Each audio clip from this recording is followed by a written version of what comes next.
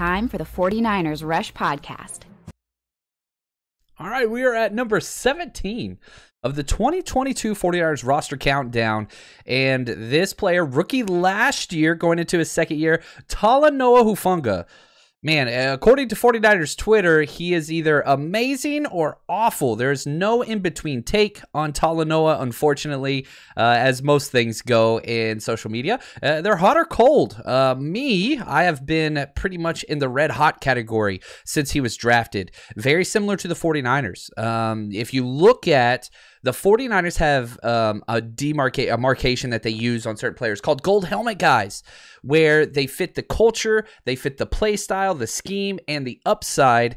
The 49ers have only drafted 2 gold helmet players in the past 2 drafts. One was Trey Lance, the other Talanoa Hufanga. They believe in him to the fullest. It's not even close. So what we're going to do today, we're going to go through the background. We're going to go through some college film. We're going to see the biggest play of the year against the Green Bay Packers as well. Everything that you need to know and why the 49ers basically chose Talanoa over Jaquiski Tartt, who is beloved by the faithful, myself included, and I hate that.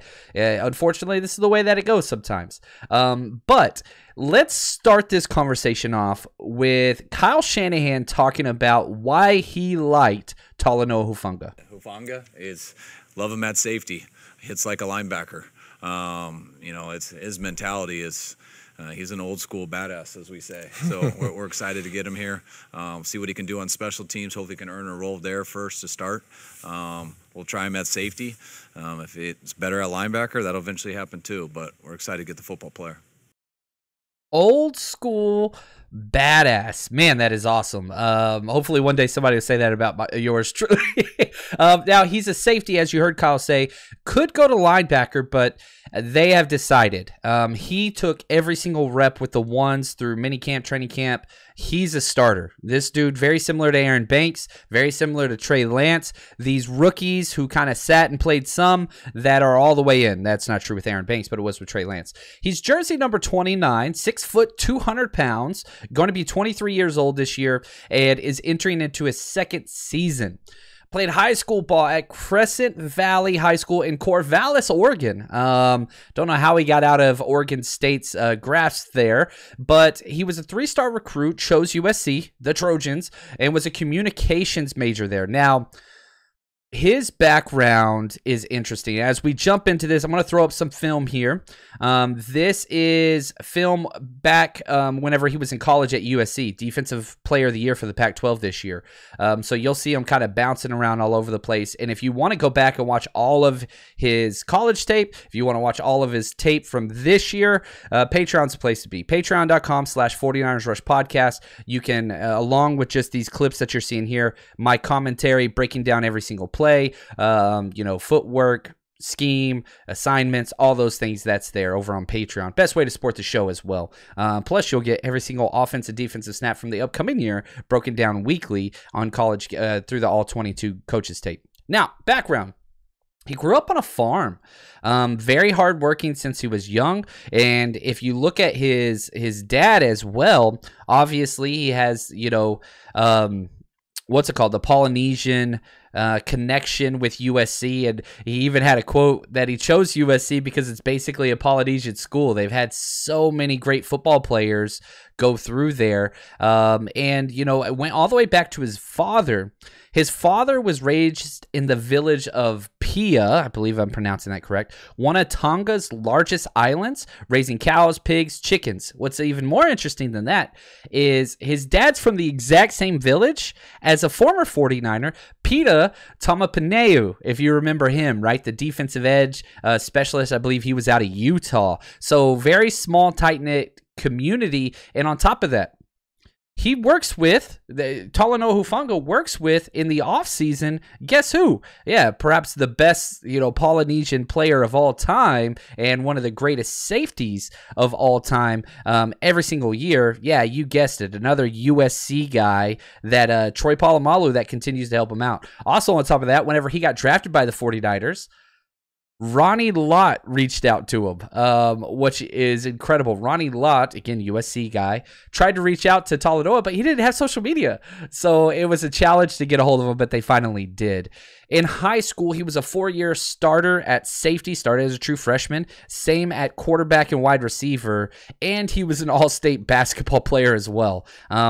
Track was great as well, ran a 22.7 in the 200, which is interesting because whenever we get into the metrics that he put up at the combine, he is not a speedster. He's not fast, but he maintains a good level of speed. He just doesn't have that top gear, but his acceleration's great.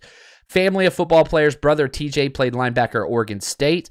Cousins Marlon and Thule played defensive line at USC. Was named Polynesian High School National Player of the Year. 2-time All-State pick in high school. I mean, just all over the place. Now, if you look at what he accomplished in college, good gosh. 2020 Pac-12 Defensive Player of the Year. AP Pac-12 Defensive Player of the Year. All-American First Team.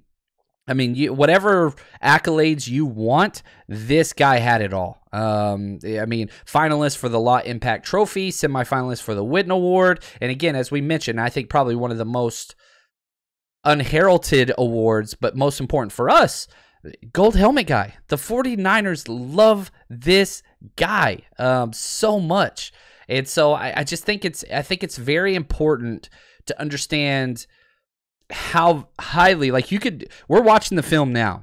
If you're watching this with us on YouTube, he's an impact player. There's no doubt about it. Does he have holes in his game? Sure. But the thing that you have to keep in mind, the 49ers believe in this kid. They're his biggest fans. Whenever he got drafted, in his very first press conference for the 49ers, talked about how he wanted to be an all-pro special teamer.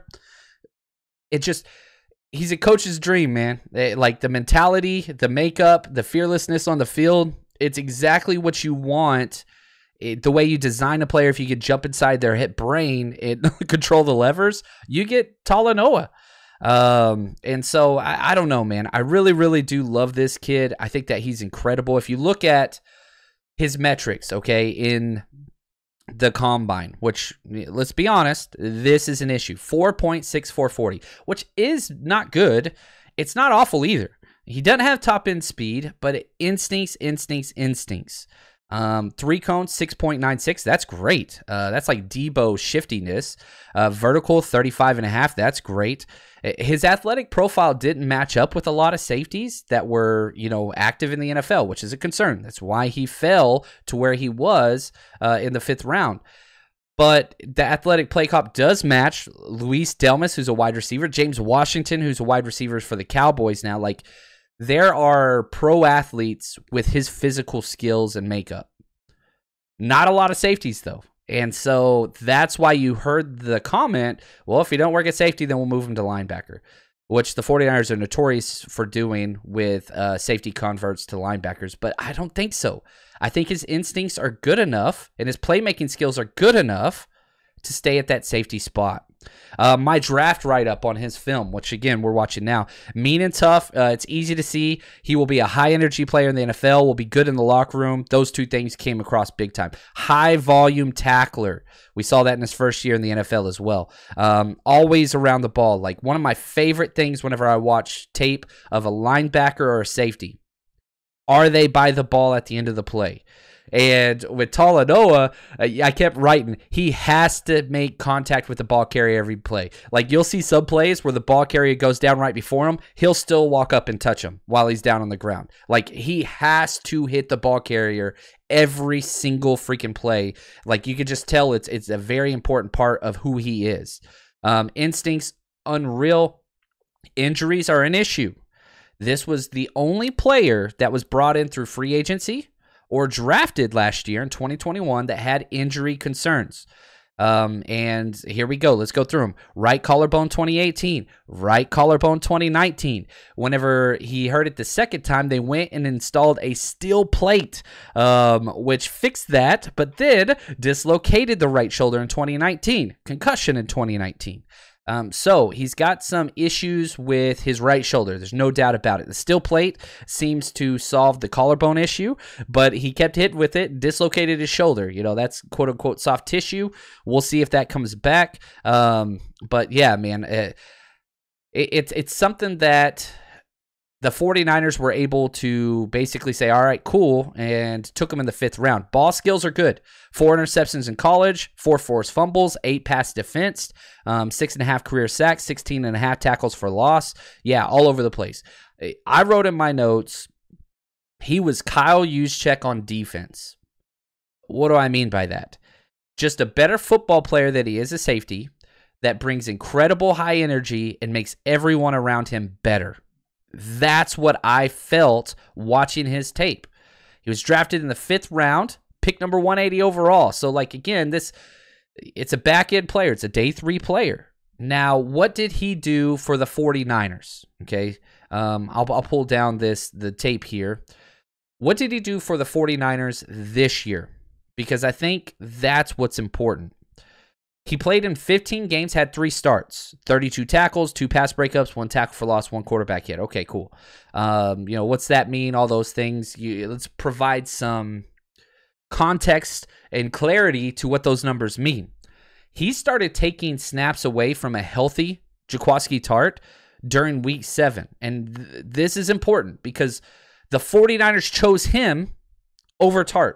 And you could have had Tartt cheap. I mean, he got like a $2 million a year deal for Philadelphia, for the Eagles. And I'm happy for him. I hope he balls out. I love Tartt. I kind of wish we would have brought him back, but it's also time for the new. Let's see what happens.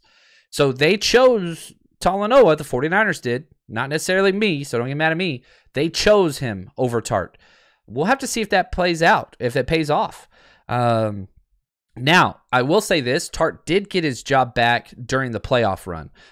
He kind of went in and dominated snaps. Hufanga would come in on dime packages and help out over the top. That was about it.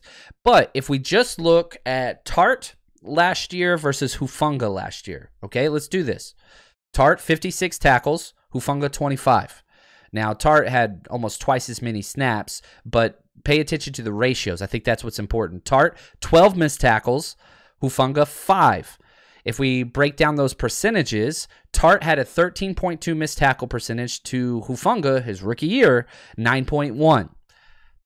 He tackles better. That came across in film in college. It came across in film during his rookie year, tackling at a much higher percentage than Tartt was, and I think in year 7 or 8. I think that matters. Tartt, 24 solo stops, Huff, 10. Completion percentage allowed, 56% completion percentage for Tartt, 64 for Hufanga. That's one of the areas that I think is going to be underlined and will need to be increased if Hufanga is going to be that guy in the future. Touchdowns allowed, 2 touchdowns allowed by both of them. 1 pass breakup for Tartt, 2 for Hufanga if you go into the playoffs. 4 penalties against Tartt, 0 against Huff. Here's my analysis of those numbers. 49ers defense values consistency over playmaking ability. And to be honest, that playmaking ability, I'd probably delete that from just these 2 players. But you can see it at all 3 levels of the defense. The reason why Samson Ebukam gets so many snaps, no missed tackles. No missed tackles, no missed assignments. He might not be the most flashy or explosive player or sexiest player out there. He does not make mistakes. Look at Drake Greenlaw getting snaps over Azeez Al-Shaair when they're both healthy. Why? Drake Greenlaw is a better tackler. Drake Greenlaw makes fewer mistakes. Azeez makes more splashy plays. But D'Amico and Kyle Shanahan value consistency over explosives. That is what's so important, and that's why I think they finally chose Huff over Tartt. Now, what's he going to do this year? Well, first, before we do that, we've got to show the biggest player of the entire 2021 season, and I'm just going to play it. Here we go. Yeah, wait for him to lift his head, and then just charge through him. Man, right there, get that paw up. Awesome job. They can't find the ball. Look at these guys. They're like John Travolta in Pulp Fiction. I don't know where it's at. Where's the radio system? Everybody's looking for the ball. There it is. There's the ball. And typically you want to stay away from it because as soon as that ball passes the line of scrimmage, if you touch it, it's a live ball. So if you touch it and the Packers get it, they get a first down. But, man, whenever you are that close, you freaking go get the touchdown. Spot play from Talanoa. And, again, like, you hear it, the double thud, right? And you coach it.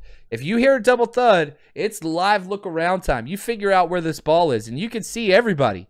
Look at everybody's like looking in all different directions. Where's the ball? Where's the ball? Where's the ball? There's the ball. Go get the ball. Go get the ball. What a play. The only touchdown from the 49ers all game. And it came. All right, we'll stop it there. But if you enjoy clips like that, guess what? Every single offensive and defensive play from the entire last 2 years and upcoming year, it's available on Patreon, patreon.com/49ers Rush Podcast, or just Google 49ers and Patreon. We're the first link that pops up always. Now, I'm excited for what comes next. But let's be real. It's not a guarantee. There are 2 positions on the 49ers defense moving into 2022 that are question marks. One is this number 2 safety spot, which Hufanga's got the first crack at it. There's no doubt in my mind. The other is the slot corner. Darqueze Dennard seems to be leading the pack there early. Samuel Womack, when can he take over? I don't know. But if you can just get adequate play from those 2 spots, top 5 defense. Top 5 defense this year, almost guaranteed. That's how good this unit and personnel and coaching staff is. They have all the tools. If Hufanga can just be average, is he going to make mistakes? Yes. Is he going to get beat deep? Yeah, probably going to happen once or twice. But can he make up for that with this consistent and tackling and making sure getting teams off the field on third down? He's a third down menace whose awareness is off the charts, instincts off the charts. And that's what I'm excited to see. Love Hufanga, number 17 for us this year. I expect big things. Oh, man, I hope he stays this high for next year's countdown. Want to take a moment just to say thank you to Anthony and Josh, executive producers of this entire series. And for us over here at the 49ers Rush, we're just going to keep counting them down.